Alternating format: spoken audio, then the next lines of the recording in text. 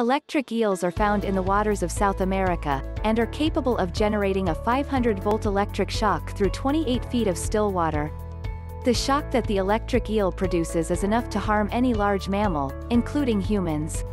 Electric eels can grow up to 2.5 meters and only need to surface for air every 10 minutes due to the eel's complex circulatory system. Electric eels tend to live in muddy beds in calm water, eating fish and small mammals. Despite the name electric eel, the electric eel is actually related most closely to a catfish and not the common eelfish, and many electric eel adults tend to be smaller than their eelfish counterparts. The electricity that the electric eel uses to shock its prey is produced in pairs of organs that are found in the abdomen of the electric eel.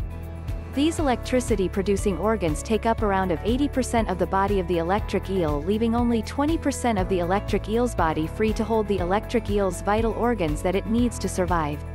Electric eels are found inhabiting fresh waters of the Amazon and Orinoco river basins in South America, and the electric eels tend to prefer the river floodplains, swamps, coastal plains, and creeks.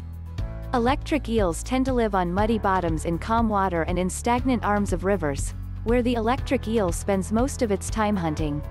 The electric eel is also known for its unusual breeding behavior.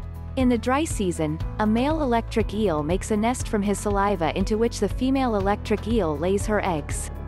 As many as 17,000 young electric eels will hatch from the eggs in one nest. These young electric eels feed mainly on invertebrates found on the riverbed. However, first-born baby electric eels have been known to gobble up the eggs from batches of other electric eels that were laid only a short time after themselves.